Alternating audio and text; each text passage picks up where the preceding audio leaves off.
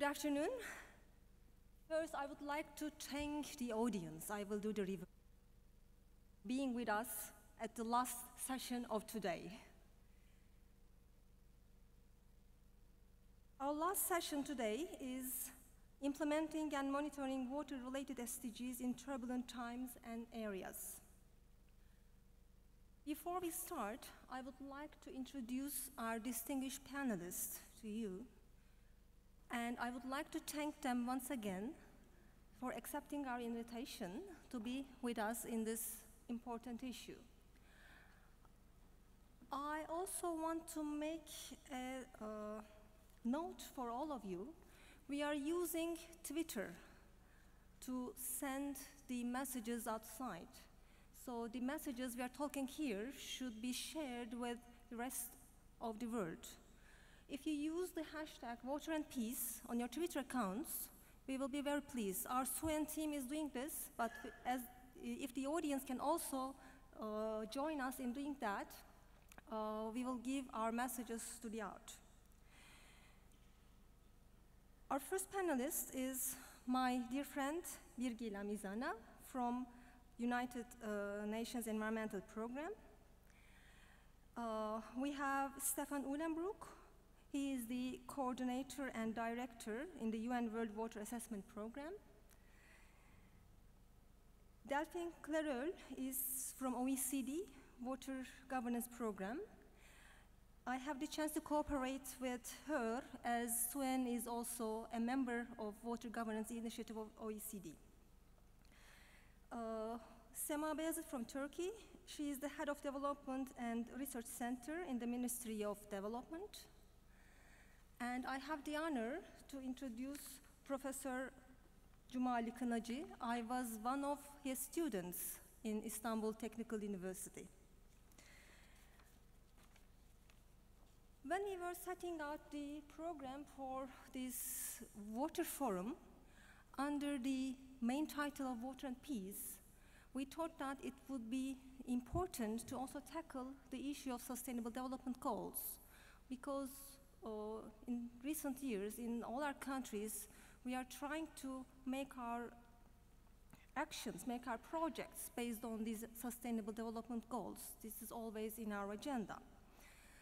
So in this panel, we will be discussing what are the gaps, challenges, and recommendations for the universal applicability and monitoring of SDGs. How good are we doing that in general context?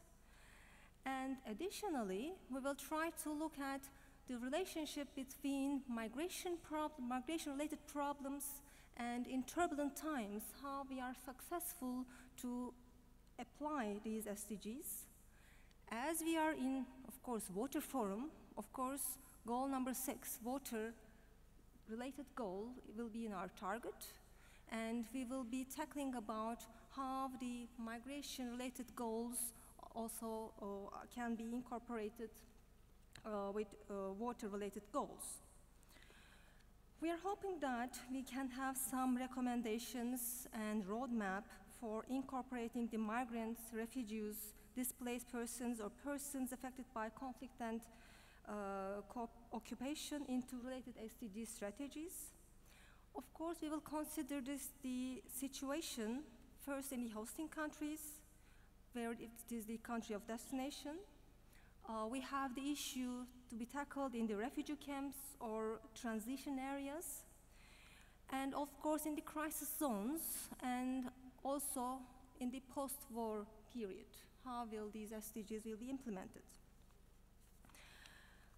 So in the first round of this panel, I would like to ask each of our panelists to discuss the universal applicability of SDGs, how we are successful or unsuccessful on implementation of the SDGs, and how can we increase its applicability. And also, are we able to monitor them in details? What can be done to increase the success rate for achieving the targets? We can go by order this time. Birguy, please. Okay, thank you very much. Afternoon, and thank you for being here at this late moment, as Ashley said. This is a very relevant question, Aslian, because at the end of 2015, I think two important frameworks come into life. Let's say the SDGs, the Sustainable Development Goals, and leading to the 2013 agenda, as well as the Paris Declaration. So the fact that the SDGs, in contrary to the MDGs, the Millennium Development Goals, is really addressing the whole world, not only making a difference between developed and developing countries, and that all the countries agreed, they really signed it, they adopt it, and also they set some kind of framework to see how they can implement it. I think this makes already a kind of successful step and move toward implementing them. We know that the 17 goals which has been adopted has also comes with challenges. Challenges because we need also to think and see how we could continue implementing or finishing the unfinished business from the Millennium Development Goals. And by doing that, meanwhile also tackling the coming challenges.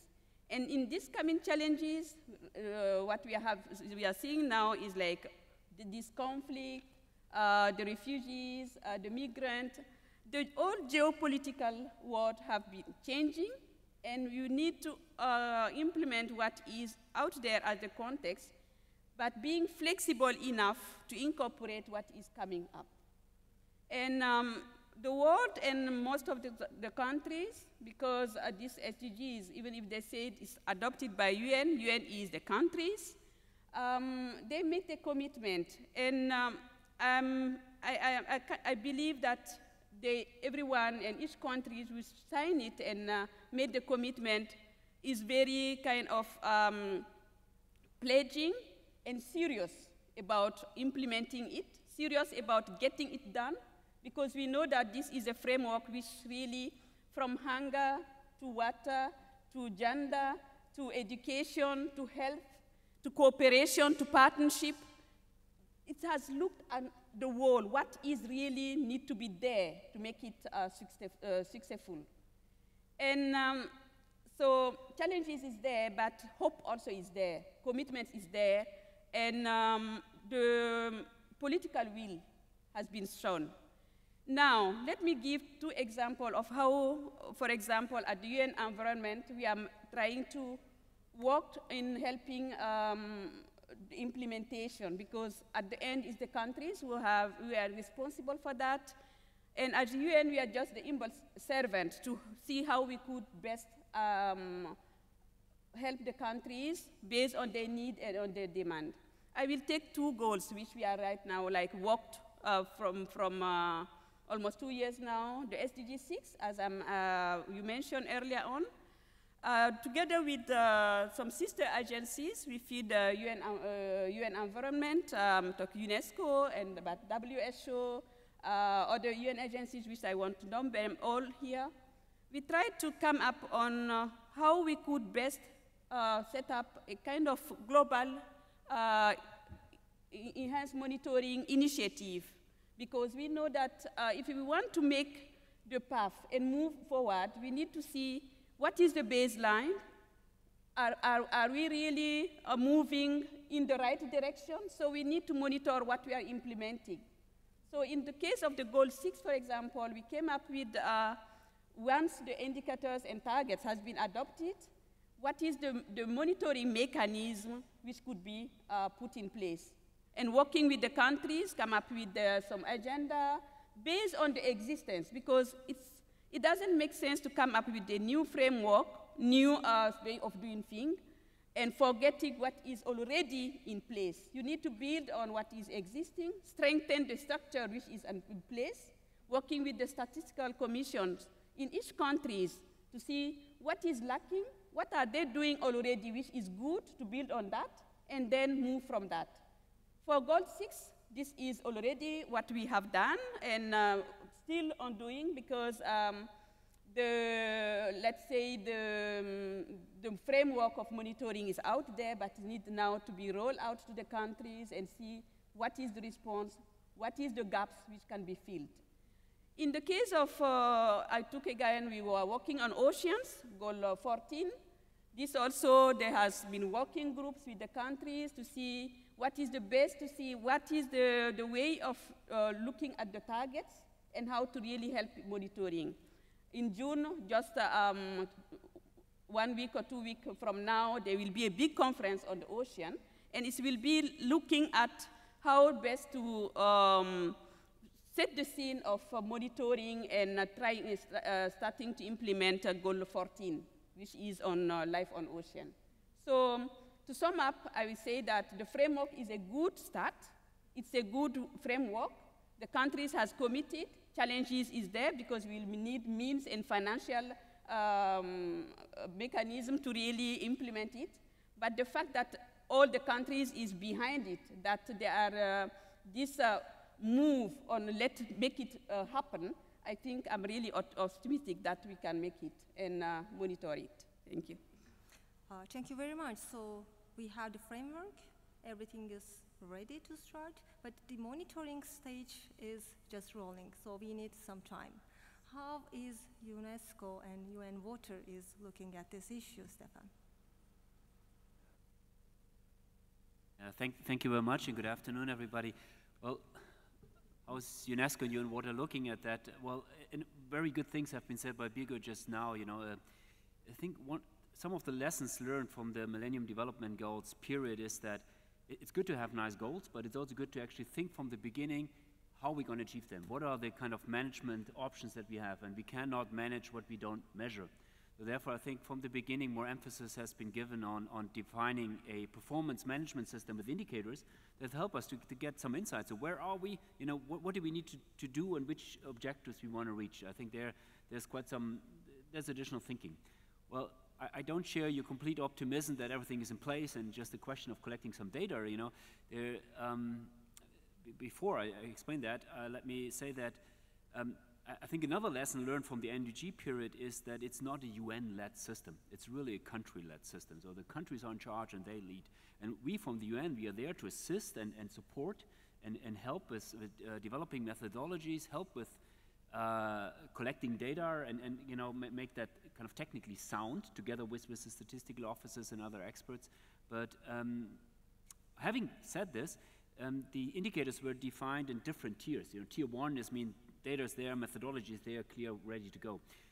And then the other extreme is maybe tier 3 means that actually we don't really have a proper methodology, or if we have one, we still need to actually work with them and find out how does it look in practice. And tier 2 is methodology is there, but data need to be collected. But quite a number of the indicators are still in the tier 3. That means we still have to do methodological, conceptual work to actually have an indicator to measure what we want to measure. When it comes to the water goal, there is certainly good progress. There's a performance management system has been developed. There's different UN agencies supporting the member states with the data collection for the 6.1 and 6.2, the more WASH-oriented targets, if I may say so. There is a joint monitoring program led by UNICEF and WHO in place to kind of further measure that, and a lot of experiences from the MDG period is there. When it comes to the newer indicator, I mean indicators that have been not considered at all in the MDG period. These are indicators about water resources, about integrated water resources management, about transboundary water management, ecosystems, etc. Their indicators have been proposed and decided on, and the proof of concept has been done, and the rollout to quite a number of countries is ongoing as we speak. So it's a kind of work in progress. If I may, one more additional aspect. What will happen? You know that the HLPF, that's the high-level political forum, is always investigating a couple of goals per year. And in 2018, SDG 6, the water goal, will be one of the goals they have an in-depth look at. And there's 11 indicators. We know 6.1 and 2 and 6.3 and 6.3a and 6.3b and so on and so on. And what will happen that the UN will produce a lot of reports on this, and this is what we like at the UN. Not necessarily we have to do it as well, But a plethora of reports is not necessarily increasing the political impact. Therefore, we set a target at UN Water to instead of, well, in addition to have the target-specific indicators, which are very important, to also have a so-called synthesis report on SDG 6. That's a report where we try to synthesize where are we with SDG 6 and what are the key policy recommendations that we would like to offer the member states in how to accelerate SDG 6. That synthesis report we develop as we speak, and it will come out in a year from now, and that will be then given to the HLPF for their deliberations in summer 2018 to assess where are we with SDG 6 and how to do that.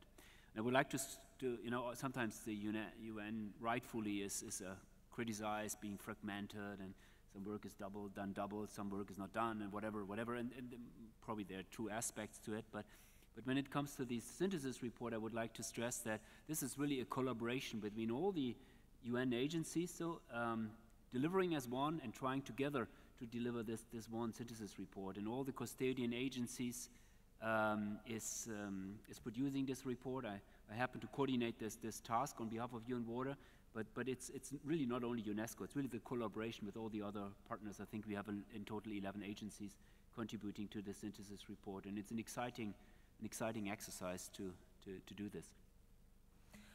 I definitely believe that such a synthesis report will be helpful for the countries, because countries are dealing with several UN organizations on this issue. So sometimes it is a little bit complex for them to identify which agency to talk to on which SDG. So a collaborative effort of all the UN agencies is, I think, is necessary and will be helpful.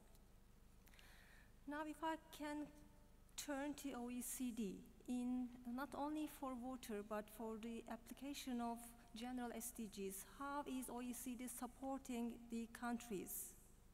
Delphine. Thank you. First of all, thank you for the invitation. It's very nice to be here.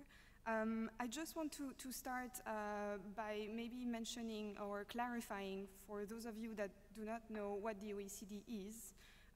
We're the Organization for Economic Cooperation and Development. We bring together 35 countries that are the most developed economies, and Turkey is one of our member countries. And I take the time to clarify this so you understand also the perspective from which I speak, and that you understand that actually the SDGs have made a major shift for these countries, OECD member countries,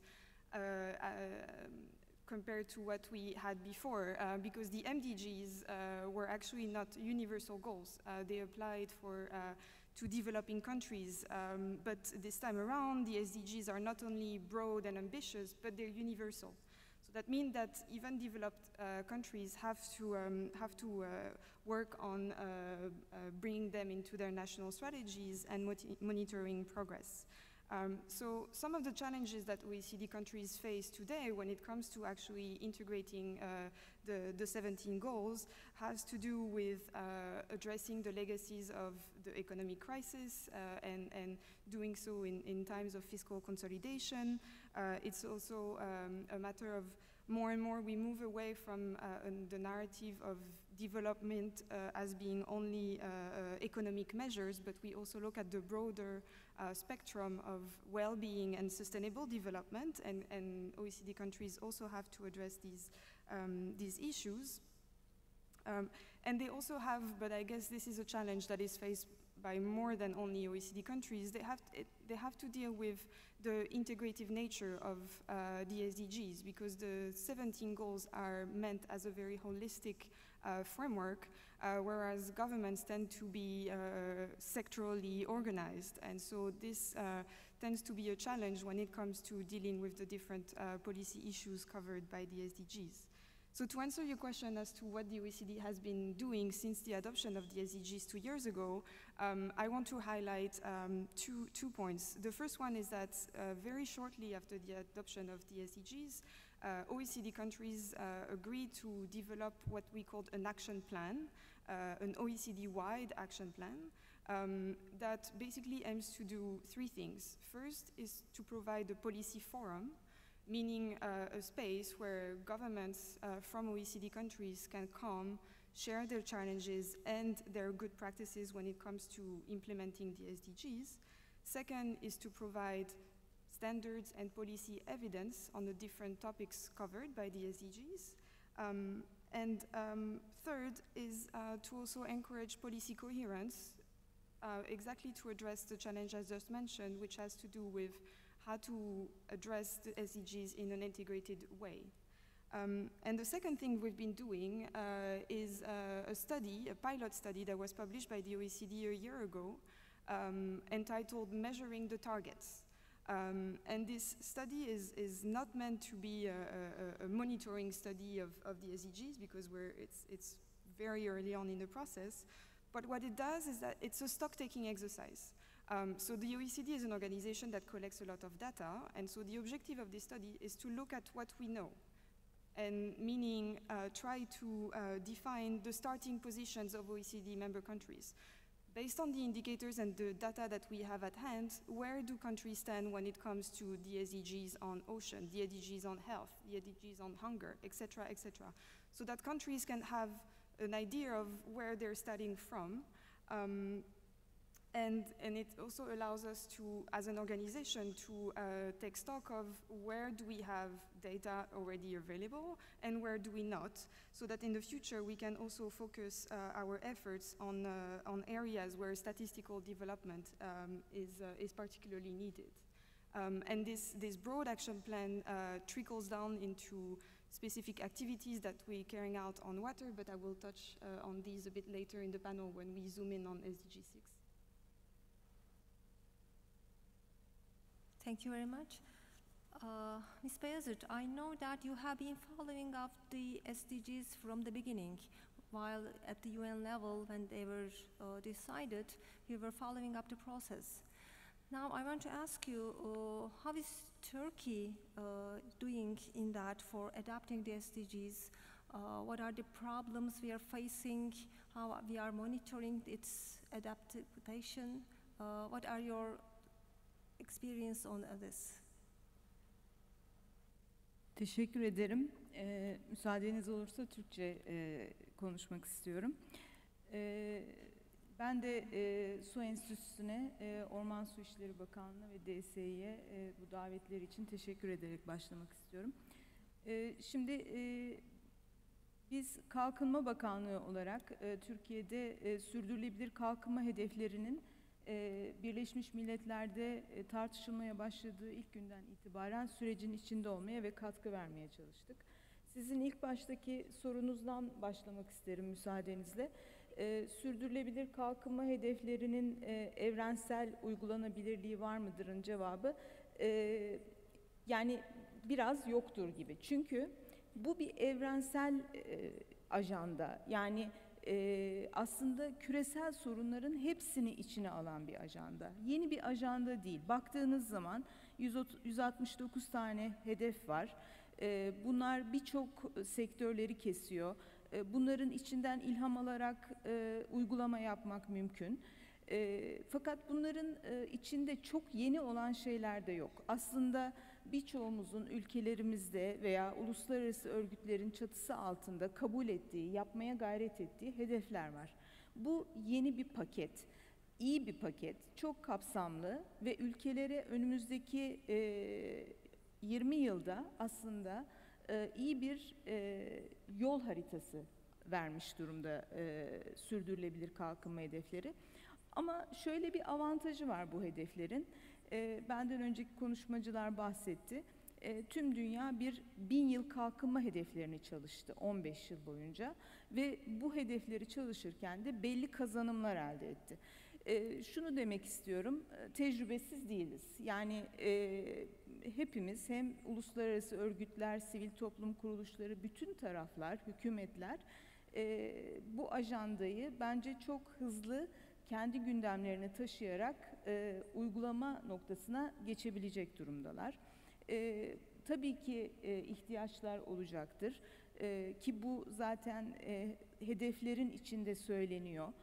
Ama buradaki en önemli kritik nokta uygulama araçları. Yani dünyanın elinde ya da ülkelerin elinde zaten çok güçlü politika çerçeveleri var. Burada kritik soru bence bunun uygulama araçlarını nasıl geliştireceğiz? Çünkü yapılacak şeyler aşağı yukarı belli ama işte mesela izleme konusu, evet 250'ye yakın göstergeden bahsediliyor. Bunların bir kısmı hali hazırda toplanıyor. Bir kısmının nasıl toplanacağını biliyoruz ama toplayamıyoruz. Bir kısmında hiçbir bilgimiz yok. Yani metodolojisi bile belli değil. Dolayısıyla mesela burada birçok ülkenin, bizim ülkemizde dahil kapasite geliştirme ihtiyaçları olacaktır. Şimdi buradaki bu gündemin uygulanmasındaki en kritik nokta bana göre bir tanesi uygulama araçları. Bir tanesi de ortaklıkların geliştirilmesi. Belki bunu ilerleyen roundlarda daha rahat tartışırız. Biz ne yapıyoruz Türkiye olarak? Tabii bütün o tartışma süreçlerinin içinde olmak bize şöyle bir avantaj verdi. Kalkınma Bakanlığı Türkiye'de politika geliştirilmesinde hükümetlere danışmanlık yapan bir kurum. Dolayısıyla da ülkenin kalkınma gündemini zaten çok yakından takip eden bir kurum ve 1000 yıl kalkınma hedeflerini de benzer şekilde izlemişti. Bunun verdiği avantajla biz birazcık daha konforlu bir şekilde bu hedefleri müzakere edebildik. Hedefler büyük ölçüde Türkiye'nin kalkınma öncelikleriyle uyumlu hedefler. O yüzden bir avantajımız var ama tabii bizim de uygulama zorluklarımız var. Bu noktada izleme konusu çok zor bir konu. Bu hedefler tartışılırken aslında veri devrimi, data revolution'dan da bahsedilmişti bolca. Ama bunun için de ülkeler ve uluslararası örgütler arı gibi çalışıyorlar. Biz de çalışıyoruz. Yani bizim de istatistik kurumumuz zaten sürdürülebilir kalkınma göstergelerini izleyen bir kurumdu. Bu konuda deneyimleri var. Bu deneyimlerini önümüzdeki yıllara yayacaktır diye düşünüyorum. Daha çok başındayız her şeyin. Yarın da zannediyorum bizim bakanlığımızın bir yan etkinliği olacak bununla ilgili. Ama bu çok iyi bir ajandadır. Su bunların içinde bizim de öncelikli bir alanımızdır. Yani baktığımız zaman suyun önceliğini ülke için görmemek mümkün değil. Bu konudaki gözlemlerimi de daha sonraki turda paylaşabilirim. Aslında bir devam niteliğinde Sema Hanım'a bir soru daha ileteyim ben burada. Bildiğim kadarıyla Rio Konferansı, 92 Rio Konferansı'ndan sonra 96'da Türkiye sürdürülebilir kalkınmadan, kalkınma planlarında bahsetmeye başladı ve bunları dahil etti. Evet. Ve şu anda 11. kalkınma planlarının hazırlanma aşamasındayız. Evet. Bu sürdürülebilir kalkınma hedefleri Türkiye kalkınma planlarına ne şekilde yansıyor? Şöyle, biz bakanlık içinde plan hazırlık çalışmalarını yani iç çalışmaları başlattık. Planların kendine özgü bir hazırlık süreci vardır. Biz bunları katılımcı süreçlerle hazırlıyoruz, komisyonlar oluşturuyoruz tüm tarafların yer aldığı. Bu komisyonlarla yürütüyoruz hazırlık sürecini. Tabii bütün uluslararası dokümanlar Türkiye'nin imza attığı veya atmadığı bu süreçte küresel gelişmeler bizim önemli rehberlerimizdir. Yani sürdürülebilir kalkınma hedefleri de çok önemli bir çerçeve koyuyor bizim önümüze. Bu da referans dokümanlardan bir tanesi olacaktır. Bunun için de bakanlık içindeki müzakerelerimizde yöntem konusunda çalışmalar yapılıyor. Ayrı bir birimde bunun için özel olarak gayret sarf ediyor. Thank you very much. Professor Kınacı, your institution is responsible for water management in Turkey in general. But in your projects, in your activities, what are the challenges you are facing for applying and adopting SDGs? How do you take SDGs into your agenda, in your activities? Thank you. Good afternoon, everybody. I want to speak in Turkish. Ben öncelikle herkese iyi akşamlar demeyeceğim ama öğleden sonraları diyerek başlamak istiyorum. Biraz konuyu geniş perspektiften almak istiyorum. Konu başlığı sürdürülebilir kalkınma. 1. 2. Sorunlu zamanlar ve sorunlu bölgeler. Sürdürülebilir kalkınma biliyorsunuz, kalkınma hedeflerinin doğal kaynakları, tabii bu arada bir doğal kaynak olan suyu, geri dönülemez şekilde tahrip etmeden, kirletmeden gerçekleştirmek. Bunun gerçekleştirebilmesi için de bir takım planlar yapılıyor. Uygulama planlar uygulanıyor, uygulamalar izleniyor. Ancak ben başlangıçta belki en sonunda söylemem gerekiyor. Bu genellikle gelişmekte olan ve orta gelişme düzeyinde ülkelerde bu tip çalışmaların, uluslararası kuruluşlar tarafından yapılan çalışmaların çok yavaş ilerlediği konusunda bir kanı var. Öncelikle bunu buradaki Sayın Birleşmiş Milletler, UNESCO ve OECD temsilcilerine belirtmek istiyorum. Peki sorun nedir? Sorun şu andaki gündemimizin konusu. Sorun suyun temini. Sorunlu zaman nedir? Sorunlu zaman olarak neyi tanımlıyoruz? Aslında sorunlu zamanı belki ikiye ayırmak gerekiyor. Bir, yavaş işleyen süreçler, bir de ani gelişen süreçler. Yavaş gelişen süreçlere bakacak olursak, aslında yeryüzü ilk ortaya çıktığından beri devam eden bir dönüşüm süreci var. Bir iklim değişikliği süreci var, doğal olarak kendiliğinden meydana gelen. Bu yavaş geliştiği için etkisi kısa sürede hissedilmedi. Ama ne zaman 1800'lü yıllardan itibaren sanayileşme başlayınca insan etkisi çok daha belirgin bir şekilde hissedilir oldu. Biliyorsunuz büyük petrol yatakları büyük ölçüde şu anda kurak olan bölgelerde, çöllerde.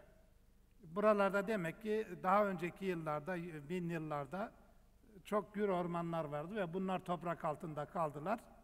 Ve burada daha sonra iklim tamamen değişti. Bu değişim sonucu orada yaşayan insanlar daha rahat yaşayabilecekleri bölgelere göçtüler. Yani temel sebep aslında göçlerin su. İnsanların bir kısmı da hızlı kentleşmeden dolayı, yani daha iyi hayat standardına ulaşabileceği bir yere gitmek istiyor. Gitmek istemesinin en büyük sebepleri de hayat standardını daha yüksek tutmak. Daha yüksek tutabilmek için daha fazla doğal kaynak olması gerekiyor. Doğal kaynakların olabilmesi için de su gerekiyor. Yine sonuçta her şey suyla ilişkili. Gıda da suyla ilişkili. Su olmadan gıda olmuyor. Enerjide büyük ölçüde suyun payı var. Dolayısıyla bütün göçlerin hızlı değil de yavaş devam eden göçlerin temelinde su kıtlığı var. Bir de hızlı bir dönüşüm var. Nedir bu? Savaşlar sonucu insanların güvenlik dolayısıyla hızlı bir şekilde yer değiştirmeye ihtiyacı. Şu anda Orta Doğu'da, Suriye'de ve Irak'ta meydana gelen olaylar. Bu olaylarda kısa sürede insanlar can güvenliği dolayısıyla hızlı bir şekilde yer değiştiriyorlar. Bu değiştirme sonucu da çok acil ve önemli hızlı problemler ortaya çıkıyor. Bu problemleri çözebilmek aslında yavaş ilerleyen süreçlere göre çok daha zor. Çünkü ani hızlı yerleşim alanları teşkil edeceksiniz. Onların altyapı tesislerini kuracaksınız ve insanları orada insani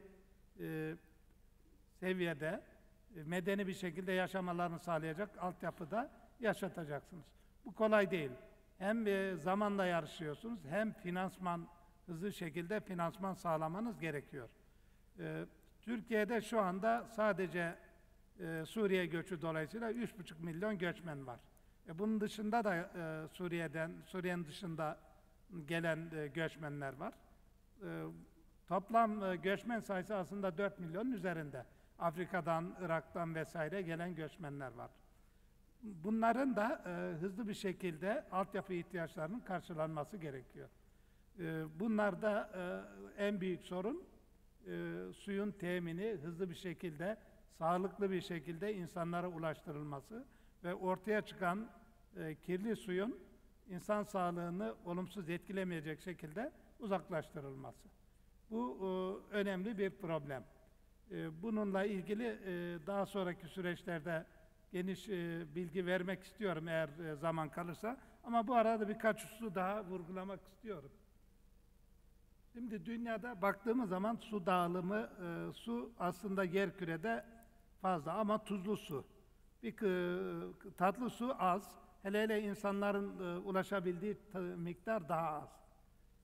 Buna insanların ulaşabilmesi için de göç söz konusu. Yani bir yerde, bazı yerlerde de tam tersine suyun fazlalığıyla mücadele ediliyor. Dolayısıyla şeyler de farklı, öncelikler de farklı. Kuzey Amerika'da ve Güney Amerika'nın, yani ekvatordan yukarıda kutuplara doğru gittikçe su fazlalığı başlıyor. Ama ekvatora doğru yaklaştıkça, orta kuşağa gelince su kıtlığı başlıyor. O zaman uluslararası kuralları belirleyen ülkeler de öncelikli olarak kendi ihtiyaçlarını öne çıkarıyorlar. Avrupa Birliği'nin bir taşkın direktifi var. Ama kuraklık direktifi yok. Yani bu en önemli vereceğim örneklerden birisi. İklim değişikliğinin su kaynaklarına etkisi her ne kadar yavaş bir süreçse de son yıllarda artmaya başladı. Bu konuda Birleşmiş Milletler ve diğer uluslararası kuruluşların faaliyetleri sürüyor. Bu faaliyetlerin geriye dönüşü konusunda daha aktif olunması gerektiğini düşünüyorum. Bir takım kararlar alınıyor ama bu kararlar izlenirken ne kadar sağlıklı geri dönüşler oluyor? O konuda tereddütler, soru işaretler var. Onu burada özellikle vurgulamak istiyorum.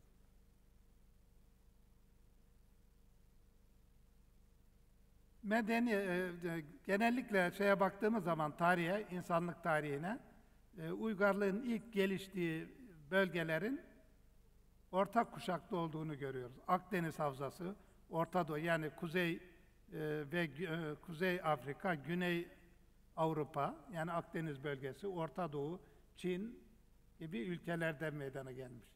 Fakat şu anda oralarda su kıtlığı başladığı için insanlar daha kuzeye gitmek istiyorlar. Akdeniz'de boğulan binlerce insanı biliyorsunuz, hepimiz yaşıyoruz, görüyoruz.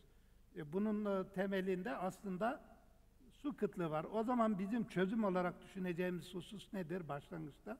Öncelikle o insanları o bölgelerde, yaşadıkları bölgelerde iskan ettirmek.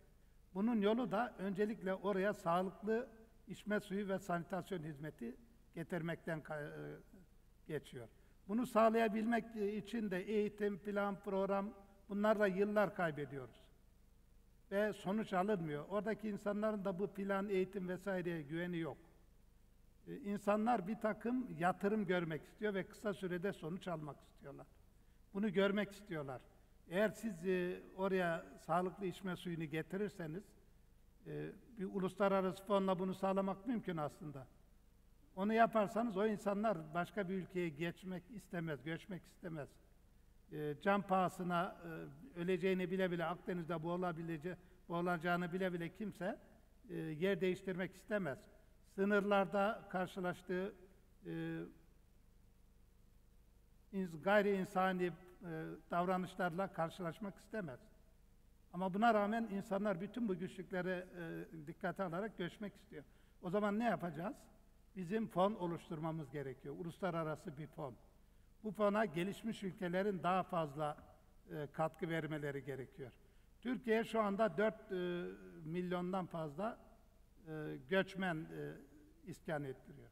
Bunları kabaca bir hesap yapacak olursak, su kayıpları dahil, kişi başına 250 litre su temin edileceğini düşünecek olursak, günde yaklaşık 1 milyon metreküp su getiriyor. İlave su getirmesi gerekiyor Türkiye'nin. Bunu yaptı Türkiye, sağladı. Aynı zamanda atık sularında insan sağlığını olumsuz etkilemeyecek şekilde uzaklaştırılması gerekiyor. Kabaca bu iki eylemin, yani hem su temini hem de atık su uzaklaştırmanın 1 metrekübünün bedelini $1 alsak, Türkiye günde yaklaşık 1 milyon dolar günde su ve atık su için para harcıyor. Bunu Türkiye karşılayabiliyor. Türkiye'de gayri safi milli hasıla kişi başına düşen değer $10.000 civarında. Halbuki $40.000 civarında milli gelir olan çok sayıda ülkeler var. Zengin çok. Bu ülkelerin $40.000 yerine $39.000 düşürecek şekilde fona katkı vermeleri bu problemi çözer diye düşünüyorum. Birinci aşamada söylemek istediğim, sonuç olarak bir uluslararası su fonunun kurulması ve doğrudan yatırma, oradaki insanları göçü önleyecek şekilde yatırıma yönelik olarak harcanması gerektiğini söylemek istiyorum. Thank you very much. So you not only define the case, but thank you for giving us concrete action points that countries can cooperate and start working on that. Actually, with your speech, you have moved us into the migration issue directly. So in the first round, we basically talked about SDGs in general, and now it's time for us to think about these SDGs in the focus of migration. International migration have been in the UN summits for decades, but as you know, in Millennium Development Goals, it was not included. With the Declaration of 2030 Agenda, now it calls on member states to strengthen international cooperation to ensure safe, orderly, and regular migration with full respect for human rights for migrants, refugees, and internally displaced persons. Therefore, concrete measures are captured under specific goal of 17, and also goals 3, 4, 5, 8, 10, and 16 also directly addresses the issue of migration in its targets. Total of, there are, as you know, 169 targets in 17 goals. Out of these 169 targets, 10 are directly related with migration. It seems that this migration issue will be continuing in the upcoming years, because especially in the past 15 years, the number has increased drastically. Not only in this region, but if you look at the figures globally, according to a UN report, there are 244 million migrants at the moment globally. So this is not an only problem of this region, but globally it's a growing issue. Now, my question is, what are the required tools to adapt SDGs to these unforeseen conflicts? Yes, we are having the SDGs in our normal, trying to have them in normal operation of the countries, but what happens if there is a crisis case, like migration or there is a war? How will be handling these SDGs, or how will the SDGs will help us solve the problems during these conflicted zones, conflicted periods?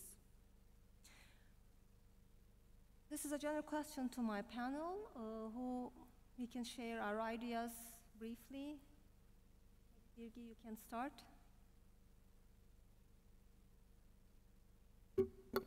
Yeah, thank you. I think that this is very relevant to nowadays, where in each part of the globe we have some emergencies. It could be war, it could be conflict, but it could be also general events like flood, droughts, which lead to emergencies. And when we talked about emergencies, and we want to cope with that, we need to be flexible with the framework we have, because when you look at the SDGs, looking at all the issues together, let's take, if you have a migrant and you have refugees, you settle some camps to host them, you provide them with shelter, with food, and when you put people together in an area which was normally not meant to do that, you need to see how you best deal with the environment, because when it will be they will be living there, so meaning that you need to provide water. You need also to deal with the waste will be coming out of this camp.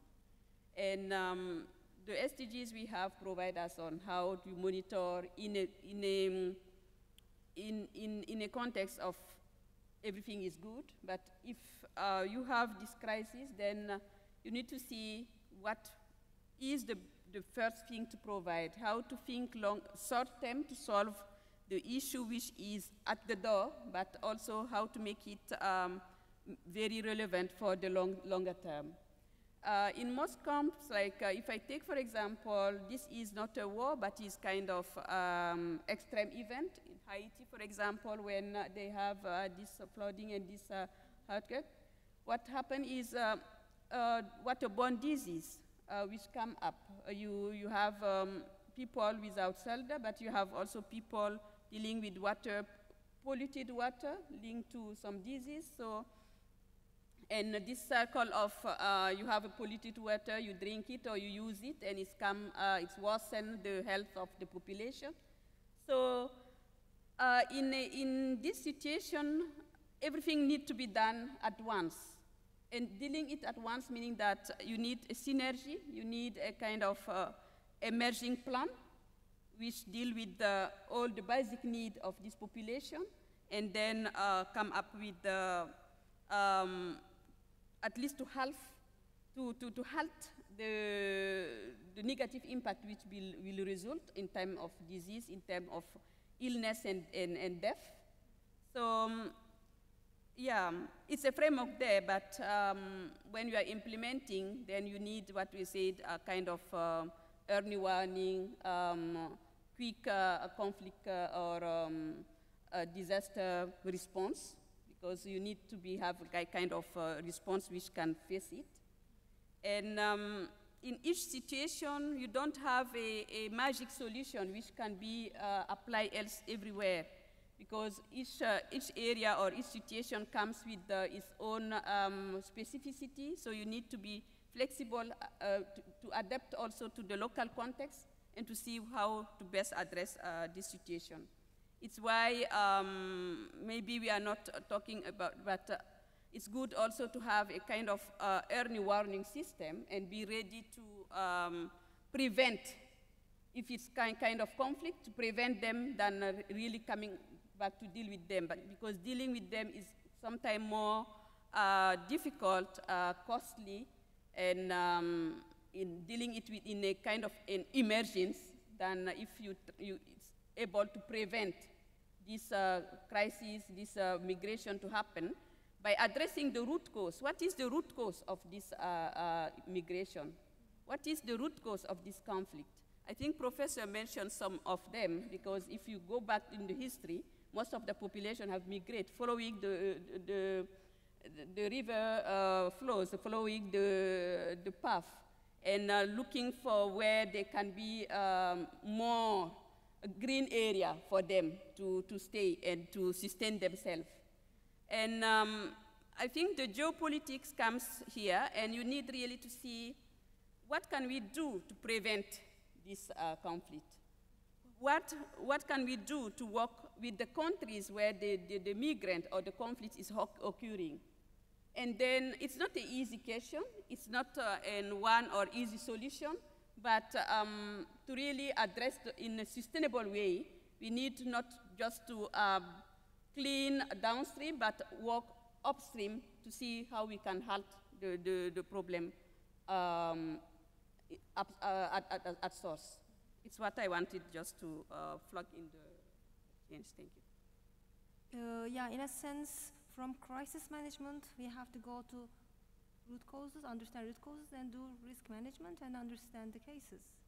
Yeah. And the question is actually, SDGs, how can it also help the countries for their preparedness for this kind of issues, emergencies? Stefan, maybe you can also elaborate a little bit on these. Yeah, thank you very much. I strongly believe that preventing a problem is usually, just from a monetary point of view, much less costly than trying to repair it later. You know, despite all the tragedy of the people, you know, being displaced and all the personal, you know, tragedies and disasters people have to go through. So it's also from but also from the cost, so prevent the problem. So the preventive action which Birguy called for is exactly the right question. How can we tackle the root cause of migration? The last 2016 World Water Development Report was on the topic water and jobs. And that was maybe a bit bizarre topic. Some people think there's a water sector that's only 1% of the global workforce. No, but it was not only about the water sector itself, it was how water and access to water and related services actually fuels the economy, how this generates employment. And some of the interesting results in this report were that 3 out of 4 jobs globally depend on water. So it's not only the water sector itself, it's agriculture, forestry, aquaculture. That's only 1/3 of the global workforce. But if you include then other water-intensive industries, chemical industry, pharmaceutical industry, mining and forestry and etc., you add this all up, then you end up with 3 out of 4 jobs depend on water. So that demonstrates already the water dependency of the economy. And an economy means also employment and jobs. And if people have a decent job, the likelihood that they leave to another country is much less. So how can we actually generate employment through investments in water? And when we put this report together, we looked at different numbers, and you know, monitoring and having reliable data was very difficult to get. But you know, what we learned is every job in the water sector generates 3 to 4 jobs outside the water sector. Why is it like this? If you, for instance, invest in building a wastewater treatment plant, then you have people working at the wastewater treatment plant, engineers and a director and security guards and the secretaries, etc. Furthermore, this treatment plant has a demand. You know, they need papers and pencils and computers and chemicals and whatever. So that demand also generates jobs outside the treatment plant. Furthermore, all these people then having a direct or indirect job because of the water investment leads to further induced jobs, because these people have children that need to be sent to school, and they need lawyers and a bakery and pizza and Turkish restaurants and etc. So that means it generates further jobs. So every job in the water sector generates jobs outside the water sector quite significantly. That's the one point. And in the United States, we found a multiplier of 1 to 3.7. For other countries, it was more difficult to find reliable data. And now in terms of investment, and I really hope the Blue Fund that Professor Kınacı mentioned also will really be established, because what the report shows that every million put into the water sector, again in the United States where we found best data, generates between 10 and 22 jobs in total. Every million put there, you employ people. For Latin America, we saw that multiplier is 1 million put into the water sector, classical water supply and sanitation. This 1 million generates about 100 jobs. It varies a lot between less developed parts of Bolivia to more developed parts of Chile, so that's clear. But on the other hand, it still shows that 1 million put into the sector generates jobs. So to cut it short, we have to realize that also investments in the water sector are good for the environment, but also good for the people, because being employed is absolutely critical for also preventing the root cause of migration, and good for the economy. So these are a few thoughts I want to share with you. Thank you very much for this interesting linkage. I never looked at this issue from this job side, so it's interesting to have this in mind as well. Yeah, I really believe that having a decent job and having the opportunity to support your family is the likelihood that either from a rural area to move to the next city is much less, or even to leave the country.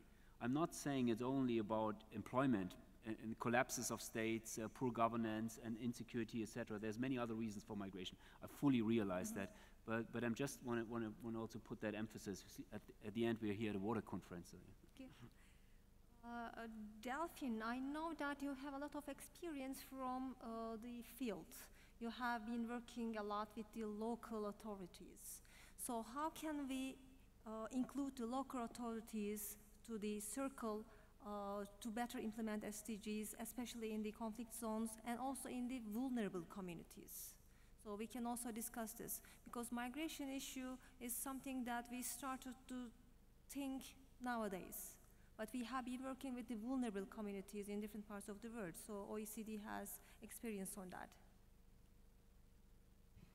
Indeed, I think when we said earlier that the question of implementing and monitoring the SDGs is the responsibility of country more than the UN system, I think we should not fall into the trap of thinking that when we say country, we mean national governments. In fact, OECD work on local economic development shows that it's at the subnational level that 70% of public investment take place, and that local actors play a critical role when it comes to development. And I think that is a reality for the SDGs as well.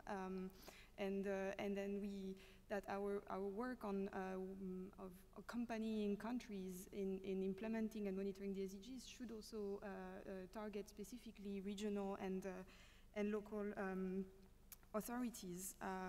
Also because many of the topics covered by the SDGs are inherently local, and water, which is a topic that brings us together, is a pretty telling examples, and that many water strategies need to take account of local realities and be as place-based as possible, and this is true as well for the SDGs. So this is why at OECD we strongly believe that we should pay great attention to how global targets are actually making a difference, not only at national level, but at the subnational level as well. And as we talk about monitoring, this has a lot to do with a need for disaggregated data that can actually document regional disparities and then tailor public action to local needs, and not stop only at getting the national pictures. So the way we've been helping local authorities in the OECD addressing SDGs and this issue is by launching quite recently a project on localizing the SDGs, and it's exactly doing what I mentioned, which is looking at what type of data indicators we have at hand when it comes to looking at within local local policy framework and local strategies about how they actually reflect SDG issues. But also because it's really the OECD, I would say, core strength is to provide a platform for dialogue where local leaders and mayors can meet and speak to one another about what are the challenges that they face when it comes to integrating the SDGs in their strategies, and how some of them have addressed these issues so far, and whether these solutions can be replicated elsewhere. And in addition, if I can zoom in to the SDG 6 on water, we also see that great attention was paid to the role of the local level when developing the SDGs, because you actually have a specific target within SDG 6 that has to do with the involvement of local community. And the OECD, together with UNEP, is a co-custodian of this target and its monitoring. And we're doing so by developing water governance indicators. And I think I will have an opportunity to expand a bit later in the discussion what we're doing with this. But just to mention that as part of these indicators, one has to do specifically with the question of engaging stakeholders and including at the local level. To make sure that every actor, community, has an opportunity to be part of how their public authorities is addressing the issue of the SDGs. And so we hope that the data that will be collected against that indicator on stakeholder engagement will also be a contribution to the broader monitoring effort.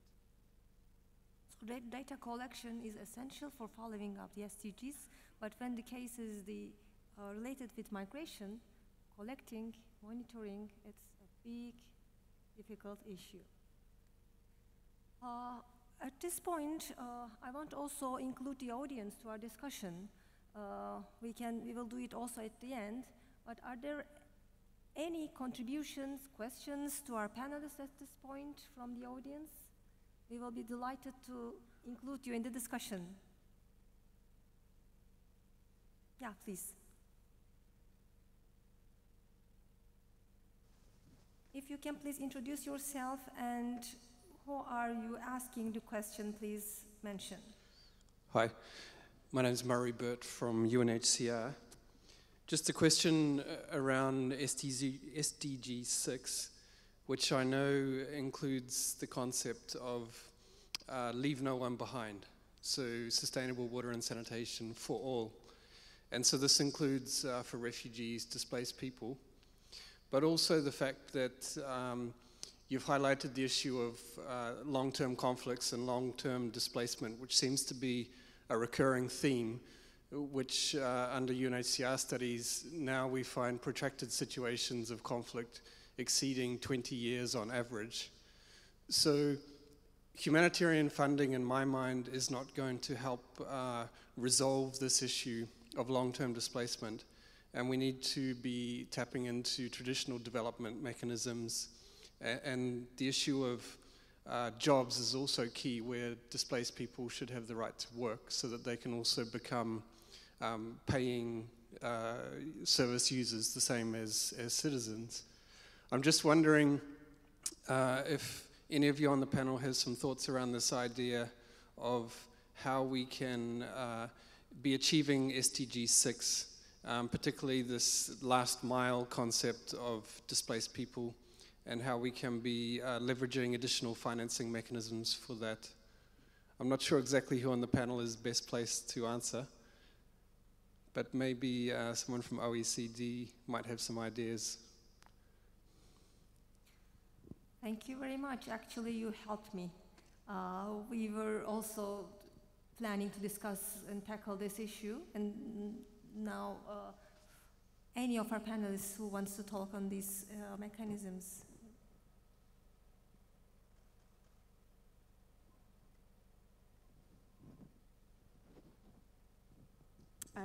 Thank you. Well, I can answer on behalf of OECD. I don't know if the OECD is the best place to address this issue, because we do some monitoring of refugee flows and migration at the OECD, and we do work on OECD on water governance, which is the part of the organization that I represent. But, I think admitting this is in a way an indicator of how complex the issue is. The two sides of the organization have done little work on the issue of bridging the data we have on migration and the data we have on water, and how this can feed into addressing the issue of the SDGs. I think it's a highly delicate topic, and that there is, at least on our side, a critical gap of data to actually provide some policy responses to our member countries about how they can do this. I think what we've seen is that from an OECD member country, when they deal with migration issues, water is actually rarely on the top of their priority. It has more to do with labor, and I think it echoes what Stefan has been doing, and with housing. But we hope in the future that water can actually be a bit higher in their agenda when it's a matter of discussing the integration of migrants and long-term displaced people, and how this has to be addressed also in terms of access to water and sanitation. Any other comments on this question? Maybe a short one. I think it was this morning yet again when I think the Minister for Forestry and Water explained us that in Turkey, I think he said 25% of the displaced people actually live in camps, and roughly 3/3 or so live in somewhere, in cities. In Istanbul, 600,000 I learned this morning, amazing, And also in many African countries and Asian countries, many end up in slums. Again, I do not know the situation here in Istanbul. I don't want to comment on it, but globally, many live in densely populated, peri-urban neighborhoods, and these are the ones that also grow at the moment the fastest. What many of these people have to pay for water, if you upscale that to the cubic meter, is much more than the people in the rich neighborhoods next door, because they have to buy bottled water. And then if you add that up, it's maybe for a couple of cents per or 50 cents or whatever for bottled water, but for people with very low purchasing power, that this is very expensive. And the crystal clean drinking water supply coming from the pipe in other neighborhoods is overall much cheaper. So therefore, leaving no one behind also has to do with water pricing. And I think cheap water at the end is very expensive. So if we all pay a little bit more, that also enables us to provide better water services where children die because of diarrhea and all these issues. So really we have to think about the concept of fair pricing and all contribute to these challenges. Any other questions at the moment? Danka.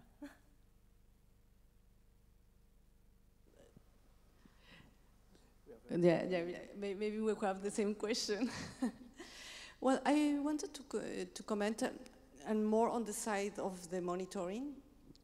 Maybe you have more information, but for short-term refugees, for instance, in Mexico, many of the people that are migrants that are going to the United States stayed some days, weeks, months in this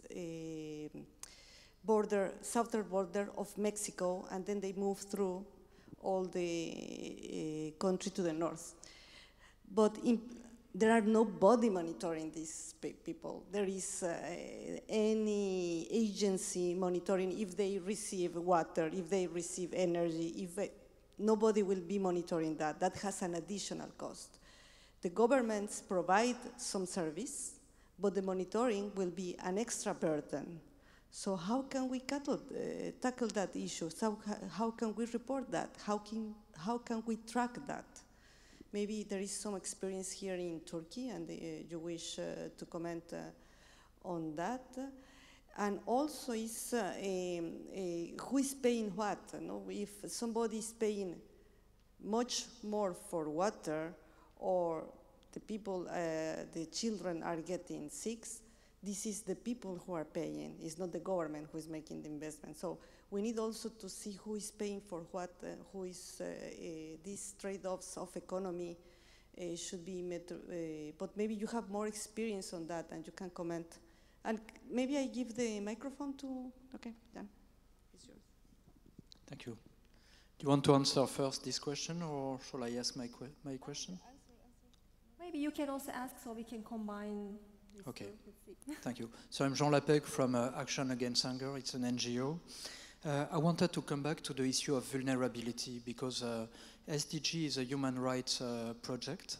It's going to attain everyone, but the population has got a big variability in terms of vulnerability. And I wanted to be sure that through the monitoring process, it will be possible to highlight for the most vulnerable part of the population of one country, maybe the poorest quintile, what is the level of access to water and sanitation services compared to the richest quintile, etc. So is this issue of vulnerability monitoring included in the framework?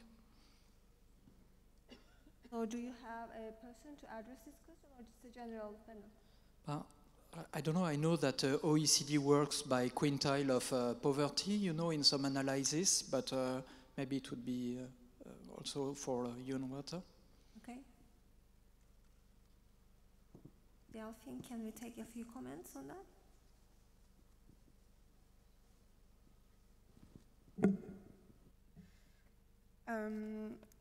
So maybe just to clarify, but I know, Jean, that you're well aware that the monitoring framework is a UN process. We as OECD are contributing as much as we can to this monitoring effort by providing data that we are already collecting on a number of indicators and processes.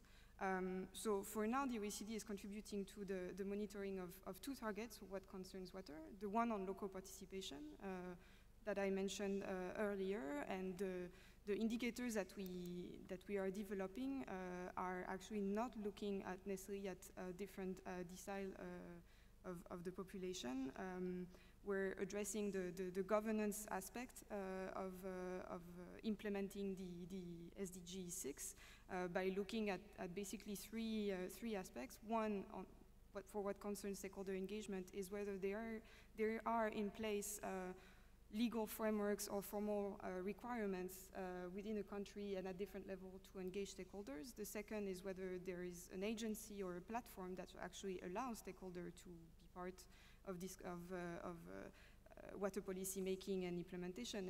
And the third one is whether there is an instrument in place to identify whether this is working well or not well, and to try and develop some mechanisms to address these gaps.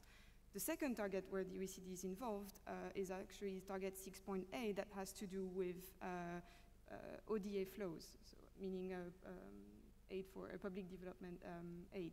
And this is a target that is monitored by the Development Assistance Committee of the OECD that has been doing for decades a monitoring exercise where every year we survey our member countries when it comes to their development aid activities at different levels. So it also includes decentralized cooperation projects. And this is the type of data that will be directly that would be a contribution to the monitoring effort of the SDGs. And again, because these are processes that are already in place, that we're not developing per se for the SDGs, there is no plan to adjust them so that we target more specifically vulnerable population. Meant for Blanca as well. Teşekkür ederim. Ben hem sorularla bağlantılı hem de genel sizin sorduğunuz sorularla bağlantılı birkaç şey söylemek istiyorum. Gerçi sorularda da vardı bu.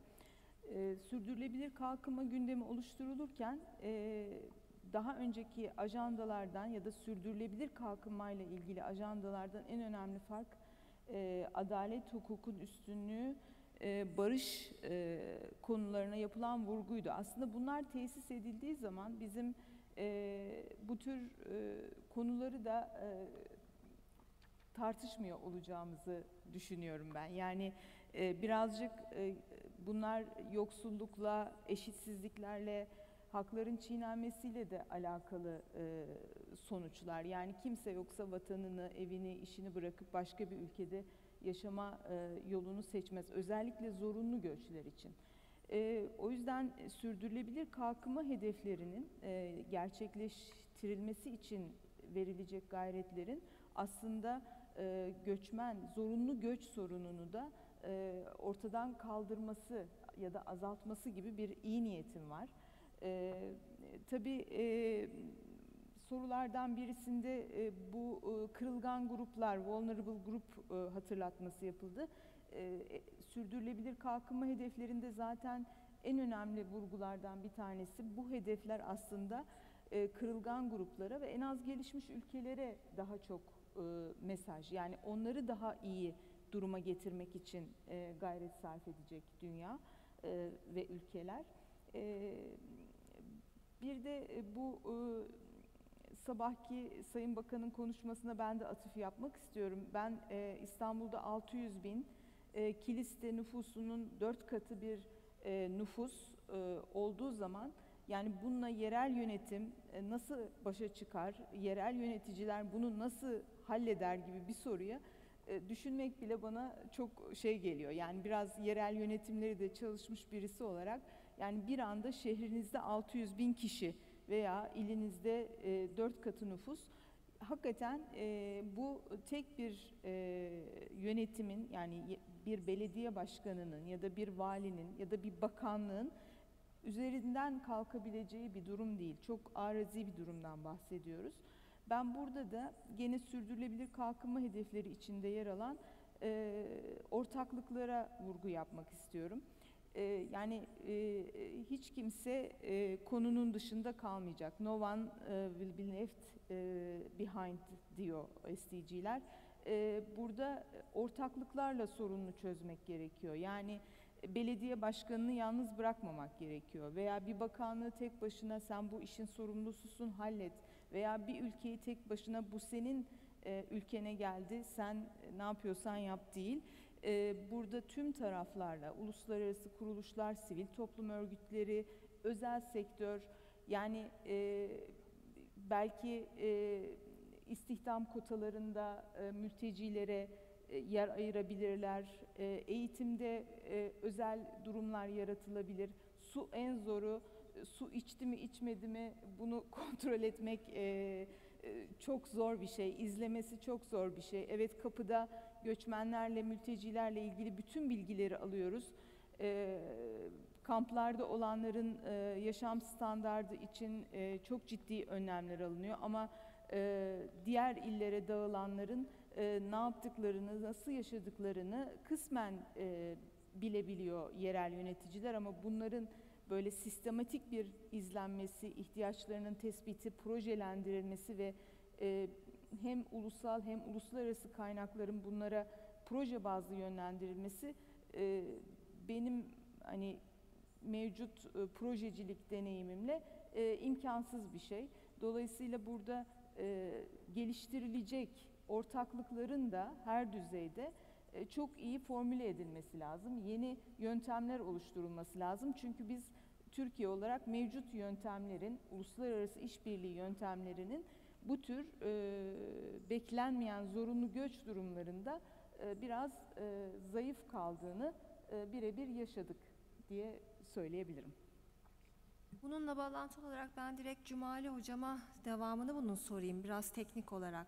Türkiye'de mültecileri misafir eden şehirlerimizin sorunlarını çözerken bu sürdürülebilir kalkınma hedeflerinin çizdiği çerçeve bize ne kadar yardım ediyor? Onları göz önünde nasıl bulunduruyoruz? Burada sabah Sayın Bakanımız da ifade ettiler. Olumlu bir şey söylemek oldukça zor. Şimdi burada acil bir durum var. Bombalardan kaçan hızlı bir nüfus var. Birkaç gün içerisinde 100.000 kişi, 200.000 kişi, 500.000 kişi hareket halinde bir ülkeden bir ülkeye göçüyor. Şimdi ona hızlı bir şekilde müdahale etmek, daha doğrusu müdahale etmek derken onları can güvenliği sağlayacak ve hayatlarını devam ettirebilecek bir ortam sağlamak gerekiyor. Bunu sağlayabilmek için öncelikle bir takım hızlı kararlar alınıyor ve hızla uygulanıyor. Bunu uygulama esnasında uluslararası kuruluşların aynı hızda davrandığını maalesef göremedik. Yani bu konuda aynı hızla bırakın davranmayı, uzun vadede de çok yavaş kalıyorlar. Gerek sadece ekonomik açıdan değil, teknik açıdan da, metodoloji açısından da o konuda beklediğimiz desteği ve yardımı gördüğümüzü söyleyemem. Burada şunu ifade etmek istiyorum. Şimdi izleme konusu işin gerekli ama bundan önemlisi veri üretmek gerekiyor. Siz bir şeye karar verecekseniz elinizde veri olacak. Burada izlemeyle ne kastediliyor bilmiyorum. Mevcut durumun tespiti ise mevcut durumun tespiti bir şekilde yapılır. Örnek olarak işte kayıtlar vardır bir yerden bir yere geçenler veya bir yerde ani nüfus artışı varsa şehir içerisinde orada hızlı bir su tüketimi meydana geliyor demektir. Şebekeye verilen su artışında fazla büyük bir sıçrama meydana geliyor demektir. Kaçak su kullanımı artabilir. Yani bir takım kestirimler yapmak mümkün. Başka tabii yerleşimle, iskanla ilgili veriler de temin edilebilir. Burada izlemeyle ne kastedildiğinin tam ortaya konulması gerekiyor. İzleme mevcut durum izlemesinden çok geleceği planlamak için veri üretmek olmalı. Yani şu andaki durum izleyelim ama bunun bir metodolojisi olacak. Daha sonra karar vermek için sistematik bir veri seti oluşturmalı. Aksi takdirde izlemek sadece seyretmek öteye geçemez. Benim özellikle bu vurgulamak istediğim, ifade etmek istiyorum. Bir de önemli olan husus şu. Bir yerden bir yere göç var. O göç esnasında hızlı karar verecek Birleşmiş Milletler, uluslararası kuruluşların ve bu kararı uygulayacak mekanizmasının olması gerekiyor. Aksi takdirde Türkiye burada çok cesur davrandı veya aynı şekilde güneyde İran, affedersiniz İran dedim yanlış söyledim, Ürdün. Lübnan, bu ülkeler kabul ettiler. Ama tam tersi olabilir. Sınıra duvar örüp hiç kimseyi de almayabilir. O zaman nasıl bir durum olacak? Orada bir meydana gelecek bir toplu ölüm hadisesi, katliamdan bütün insanlık sorumlu olmayacak mı?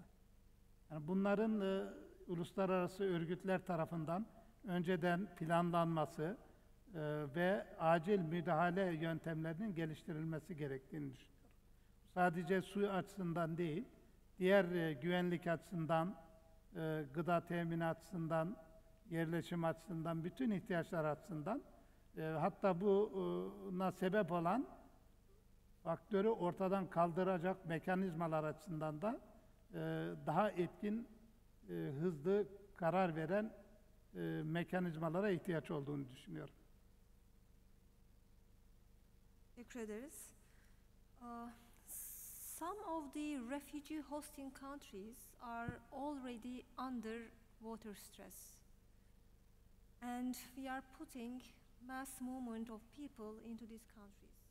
So they are on the edge and they are also trying to host the incoming refugees. What kind of tools, policies can be used to promote efficient use of this water, not to increase the stress on fragile water supplies? Birguy, maybe you can elaborate a little bit on this one.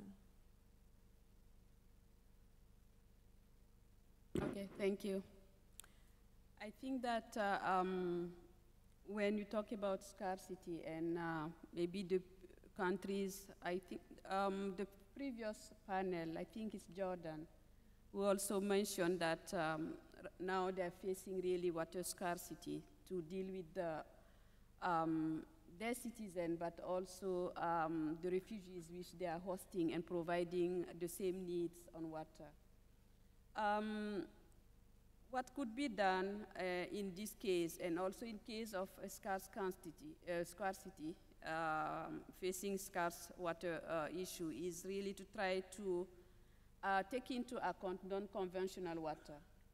And taking into account non-conventional water, I think this region is also doing this very well, have success stories on that,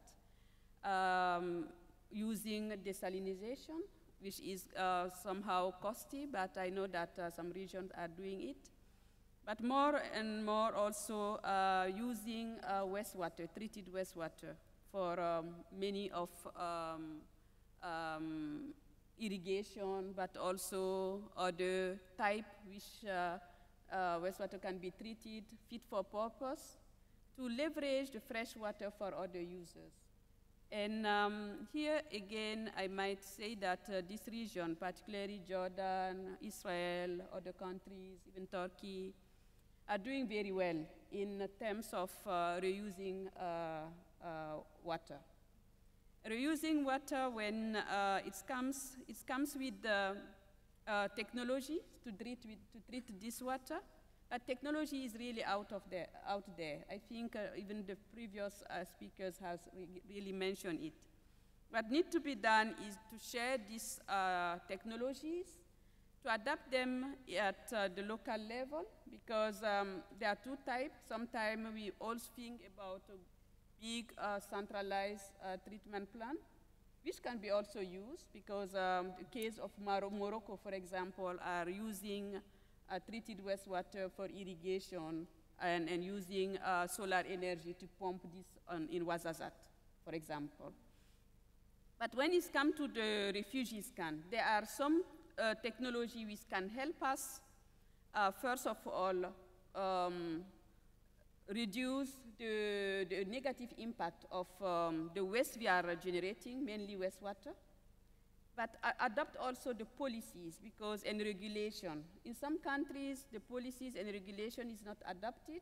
We have it for water supply, fresh water, but when it comes to the use of wastewater, we need really to see what is the rule, what is the boundaries, and how we can really expand it. I can give some example on, there are this constraint of social acceptance, for example, which we need to deal with if you are using wastewater, what type of crop we are producing, how are we harvesting it, and I think this also we have some regulation, some standard which has been elaborated. We can also adapt from the WHO 2006 guidelines, which most of countries are using. But we need to see what is the multi-barrier approach we need, because when you are using wastewater, you need also to halt the negative impact in terms of health, that is, in terms of which crop you are producing, in terms of which kind of impact it can have in the environment, meaning salinity of soils, the fact that this can be leaked into a shallow aquifer. So we need some policies and guidelines to really make it reusable. But more and more, most of the countries is going toward this reusing wastewater, because it's really a resource. And I think that Stefan can develop more. He has coordinated 2007 World Water Development Report, which was really on wastewater, these untapped resources. Untapped resources because, and we come up with 4 approach. You need to kind of reduce the amount of wastewater, reuse it, remove the pollutant in the wastewater, reuse this wastewater, and recover the resources. And if you look at the wastewater, we have 99% of water. The rest is the pollutant. Which technology you can use to remove that? And if you remove it, what is the fit for purpose you want to do? Is it for irrigation? Is it for flushing toilets? Is it for greening areas? All these options of management need to be done. And this approach can apply into these refugees camps where we have water scarcity. There are some approaches like the ecological sanitation, which has been used several elsewhere, where you can really separate already the pollutant or the waste upstream and use it for production. But all this has to be adapted in the context of the country, the community, for their acceptance, and trying to really show that there are no harm, because you have used the best technology, you have treated at the level that is really not impacting their life or impacting the environment in which they are living. So in summary, what I want to say that when you are in water scarcity, and water scarcity can be both sides, where you don't have it in terms of quantity, so you need to deal with what you have, but in the little fresh water you use, you produce wastewater. If you produce it and then you can treat it to reuse it, then at least you minimize the efficiency. This is one way. The other way also is combining the efficiency of wastewater. Sometimes in what we are using, we are really kind of wasting. Wasting in terms that it could be through the drainage, through old infrastructure. You look at the irrigation. And there are some technology like drip irrigation, which can be used even for the using the treated effluent. So it's a combination of right policies, tailored technologies, and then incentive for population to accept it. And then for investment also from the government, not only the government, but making the case that the private sector can come in and help the government. Because when we said government, when the private sector see that they can leverage some business case out of it, they can come in and help develop and address the situation. I can stop here. Thank you very much for bringing the issue of water and wastewater management all together. So when we are talking about water management, also in the applying of SDGs, we have to think about in an integrated manner together with wastewater. And in a way, we should also always remember that all the water we use is somehow recycled water.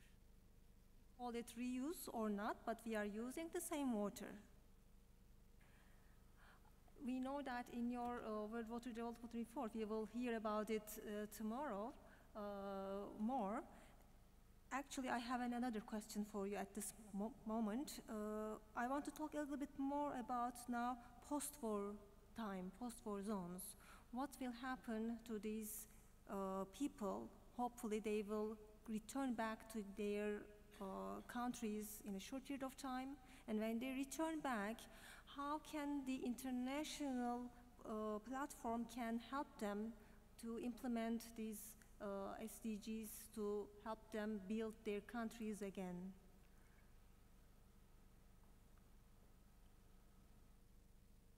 Question for me? Yeah, thank you. I was preparing a beautiful speech on the World Water Development Report, but I enjoyed Birguy's summary very much. So it was you can also very talk inviting about it. to answer your question. Well, post-war zones is certainly a big challenge.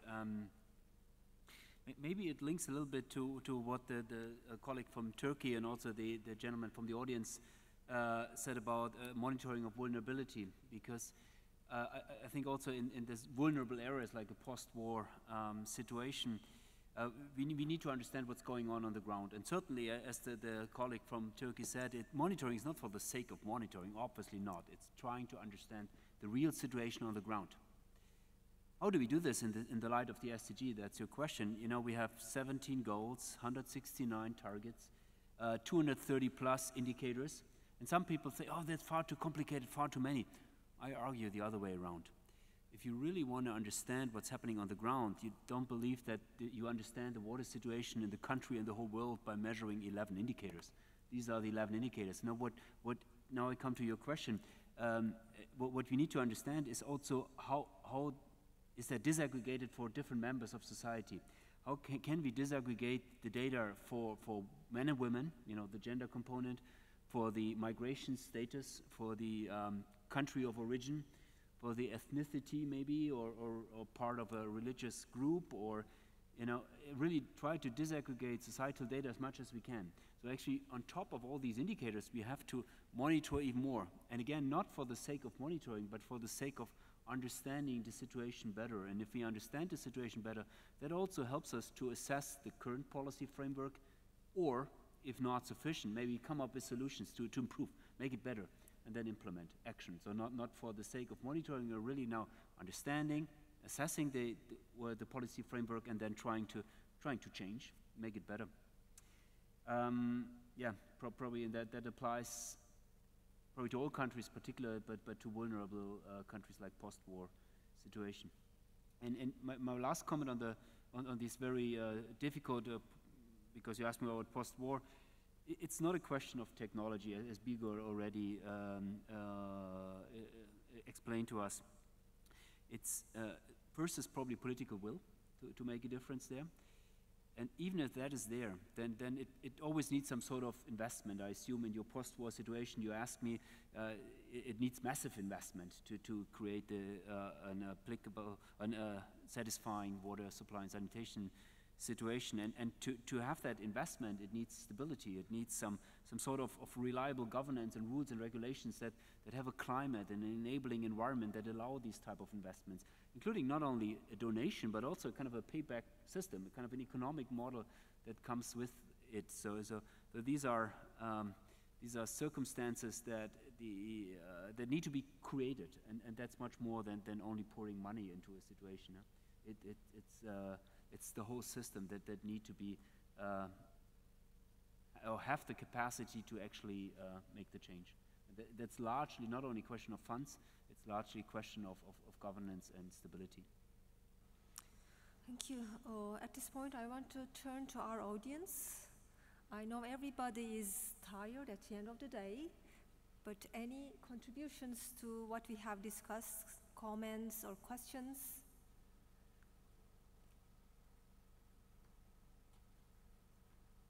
If not, if the panel has questions to the other panelists. Sorry. Hanife Avcı, Çölleşme ve Erozyonla Mücadele Genel Müdürü. Ben özellikle konuşmacılara teşekkür ediyorum. Sürdürülebilir kalkınma ile ilgili bir yorum ilave etmek istiyorum. Birleşmiş Milletler Sürdürülebilir Kalkınma 2030 hedefleriyle alakalı olarak zaten ülkeler hedeflerini belirleyecekler. Ve tabii izleme üzerinde biraz isimde de yoğunlaşmış ama uygulama da var aslında. Şimdi önce hedefleri belirleyeceğiz. İşte bu hedeflere nasıl ulaşacağız? Ulaşmak için araçlar gerekiyor. Ve belirlenen hedefleri ulaşmadığımızı ve gidişat yolu izlememiz icap ediyor. Tabii izleme erken uyarı için bir şarttır, gereklidir. Ancak sürdürülebilir kalkınma anlamında sizin hedefe ulaşmanız için önce bir hedeflerinizi belirlemeniz gerekiyor. Tabii burada biz genel müdürlük olarak koordine ettiğimiz çölleşmeyle mücadele sözleşmesi ve land degradation neutrality konusunu çalışan bir grubuz. Ve Türkiye olarak biz elde edilen hedeflerimizi, 2030 hedeflerimizi belirledik. Bununla ilgili usul raporumuzu hazırladık ve Birleşmiş Milletler'e sunduk şu anda. Ve bununla ilgili de şu anda bu hedeflere ulaşılması konusundaki çalışmalarımızı yürütüyoruz Türkiye olarak. Ve bu konuda da öncü ülkelerden bir tanesi, çünkü örnek ülkeyiz bu konuda, çalışan ülkeyiz. Ve elde edilen konusundaki zaten özellikle arazi bozulunun dengelenmesinde su önemli bir faktör. Özellikle sulama faaliyetleri çok önemli bir faktör. Çünkü bununla ilgili en büyük faktör de zaten insan faaliyetlerinden kaynaklanan arazi bozulumu, ekosistem bozulumu çok önemli bir faktör. Bunun için de mutlaka sizin sulama yatırımlarına çok öncelik vermeniz icap ediyor. Sabahtan beri konuşmacılar da bahsettiler, değişik şeyde bahsedildi. Çünkü su aslında, Sayın Uhlenbrook da bahsetmişti, 1'e 10 veren, diğer sektörlere ekleyen çok önemli bir faaliyet, su faaliyeti. Kırsal kalkınmada biz köylere gittiğimiz zaman, köylüler bize şunu söylüyorlar, bize su getirin, başka hiçbir şey istemeyiz diyorlar. Onun için su çok önemli bir yatırım. Ve çok katma değer üretebilecek ve her sektörü ile etkileyen bir faktör. Bu açıdan aslında suyun BM önceliklerinde de öne geçmesi gerekiyor bu bütün sorunların çözümünde. Ben burada bir katkı vermek istiyorum ve teşekkür ediyorum konuşmacılara. Thank you very much for this contribution. Sema Hanım. Soruları geçmeden önce bir ekleme yapmak istiyorum. Bu savaş veya kargaşa dönemleri sonrasındaki yeniden yapılanmalarla ilgili. Tabii savaş kötü bir şey ve maalesef ekolojik sistemler üzerine kötü izler de bırakabilir. Yani bu da yeniden yapılandırma döneminde bence sürdürülebilir kalkınma hedefleri ve suyla ilgili hedefler açısından dikkate alınması gereken bir nokta. Bozulan ekolojiler olacaktır, su ekosistemleri olabilecektir ve bunların rehabilitasyonu sürdürülebilir kalkınma hedefleri arasında bozulan ekosistemlerin rehabilitasyonu konusu yer almaktadır. Tabii hiç böyle bir şey istemeyiz ama yani bu da aslında bu tür problemli dönemler, kargaşa dönemleri geçtikten sonra sadece su temini veya suyun kullanıcıya iletilmesi değil, aslında kaynak üzerinde yaratılan tahribatı da bir şekilde gözetmek zorunda kalacaktır ülkeler. Bunu eklemek istedim deminki sorunuza. Thank you very much. Before closing the panel, can I ask your recommendations for implementing the SDGs for the countries? What should we do for future? Very shortly, one turn and we'll close. Birguy.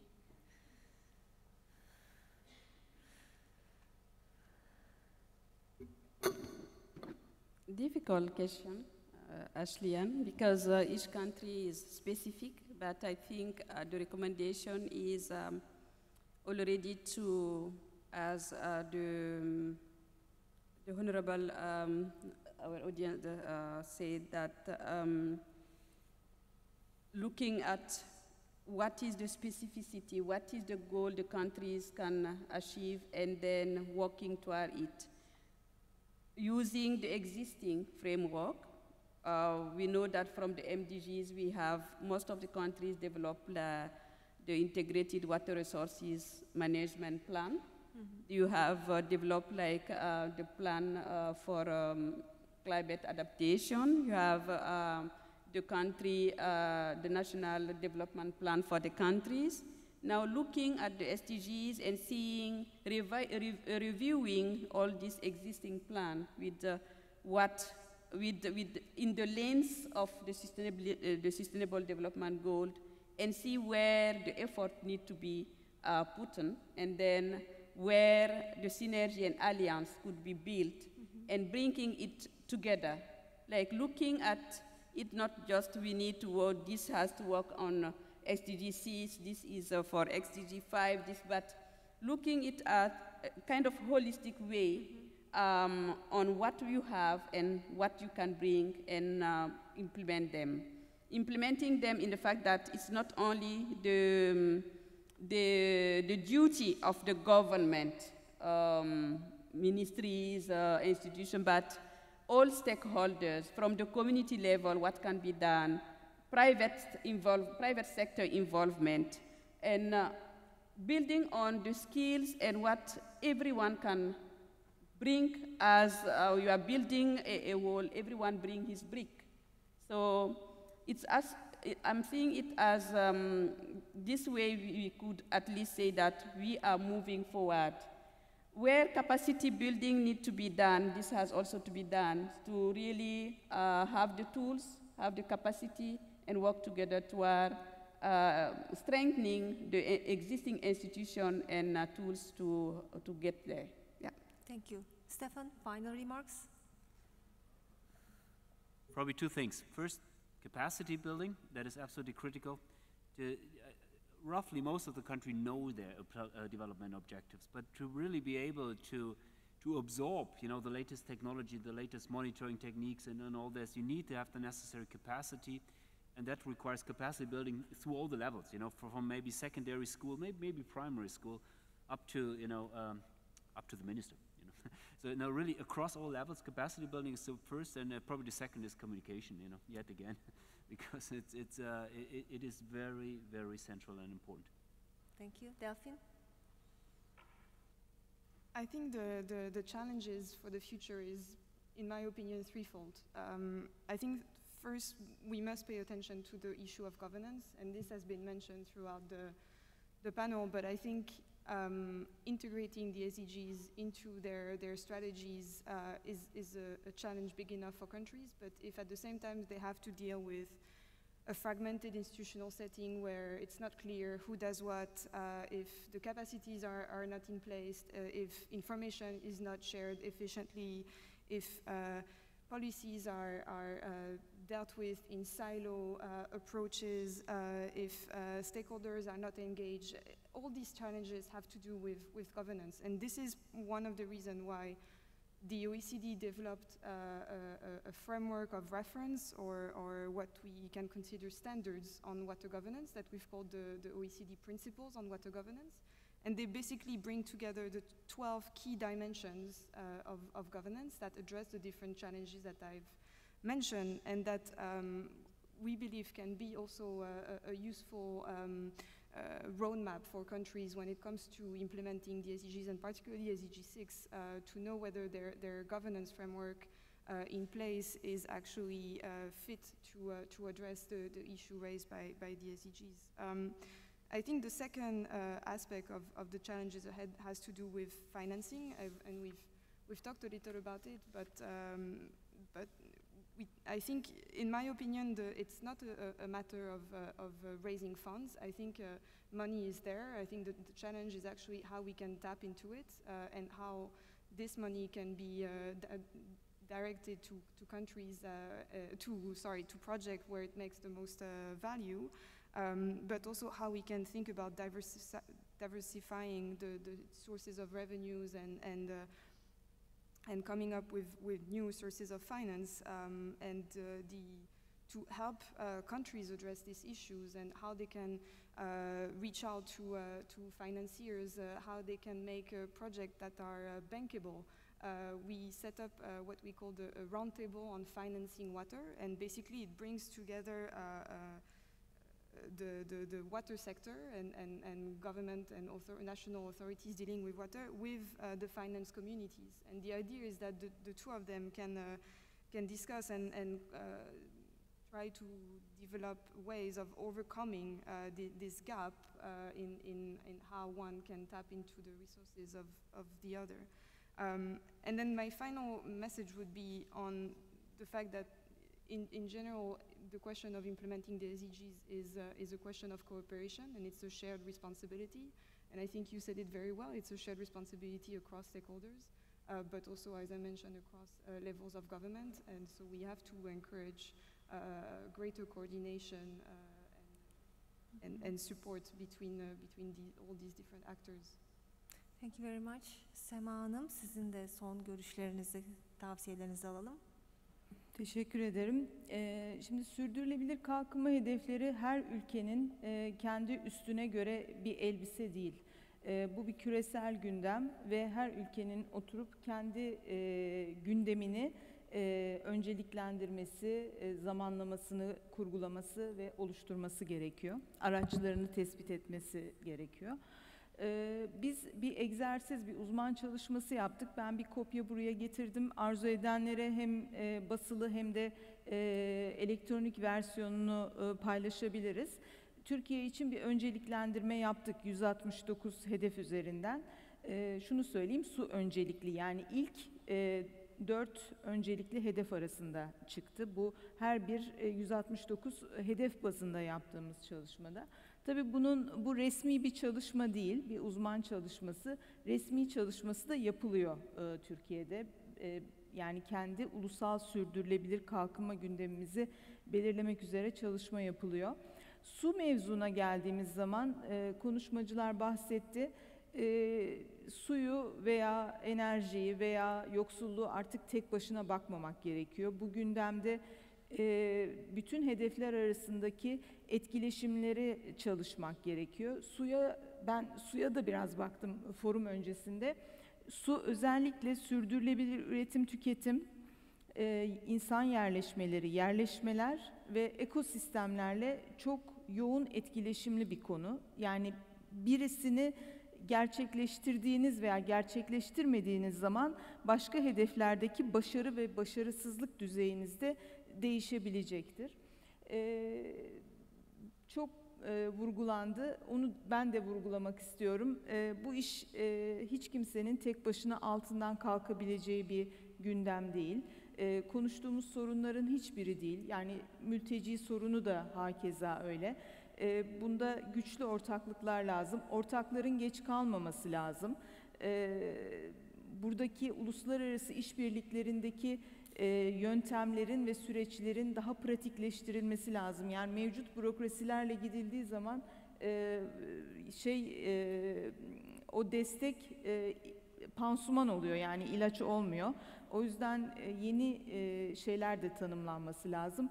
İnşallah suların temiz olduğu, barışın bol olduğu bir dünya olur 2030'da. Bugünün çocukları da çok güzel bir dünya görür diye ben bitiriyorum. Teşekkür ederim. Umarız, biz de katılıyoruz dileklerinize. Cumali Hocam, sizin de son Evet, görüşlerinizi kısaca alalım. Hızlı bir şekilde süre geçti, doldu biliyorum. Hemen toparlamak istiyorum. Başta birinci konuşmamda birinci önerimi söylemiştim. Bu fon mutlak surette oluşturulması gerekiyor. Acil eylemler için ve göçün önlenmesi için. Eğer biz bundan kaçınırsak bunun bedelini daha fazla öderiz. Sınırlara duvar örmekle veya herhangi engeller koyarak göçü önleyemeyiz. Bunun bedeli çok ağır olur. Bu bedelle karşılaşmamak için bu fonun mutlak surette oluşturulması, öncelikle uluslararası kuruluşların da sadece bölgesel değil, havza ölçekli çalışmaları gerekiyor. Havza ölçekli bu fonu da kullanarak her bir havzada su potansiyeli nedir? Bu su potansiyeli hangi sektörlere, hangi şekilde dağıtılmalı? Bunların belirlenmesi gerekiyor. Ne kadar içme suyu sektörüne dağıtılacak, ekolojik hayat için ne kadar su gerekli, sulama ne kadar sulamada kullanılabilir, enerji üretimi ne kadar olabilir? Burada diğer ana sektörlerde neler yapılar, su ürünleri yetiştiriciliği gibi, bunlar her bir havza için tek tek belirlenir. Biz Türkiye için bunu yapmaya başladık. Bu diğer bütün dünyadaki bütün havzalar için yapılması gerekiyor. Bir diğer husus kısmen değinildi. Bizim kriz yönetimini bırakmamız gerekiyor. Artık risk yönetimine geçmemiz gerekiyor. Bunun için 2100 yılına kadar iklim projeksiyonları var. Değişik senaryolara göre iklim senaryolarına uygulayarak kurak dönemleri, yağışlı dönemleri belirlemek gerekiyor. En şiddetli yağış döneminde debi nedir? Ona göre taşkın yönetimi. En kurak dönemlerde su potansiyeli hangi değere iniyor? İhtiyaçlar arasında bu mevcut potansiyel nasıl dağıtılacak? Bunların önceden planlar halinde ortaya konulması gerekiyor. Yani bu risk yönetimine geçmediğimiz sürece kriz yönetiminde de hiçbir zaman başarılı olamayız. Hızlı hareket etsek, ne kadar hızlı hareket etsek, ne kadar ekonomik gücümüz olsa da krizi yönetemeyiz. Bunun dışında aslında en önemli söyleyeceğim konulardan birisi verimlilik. Su ihtiyacı herkes söylüyor. Her ülke bir su ihtiyacından bahsediyor. Ancak suyu ne kadar verimli kullanıyor? Bunu mutlak surette ortaya konulması gerekiyor. Suyu verimli kullanmadığımız sürece su ülkeler arasında da bir sorun olmaya devam edecektir. Su kıtlığı da sürekli olarak sürmeye devam edecektir. Bunları vurgulamak istemiştim. Birkaç konu var ama süre dolduğu için burada kesmek istiyorum. Thank you very much. I want to thank our audience for staying with us. And I invite you to join me to congratulate our panel.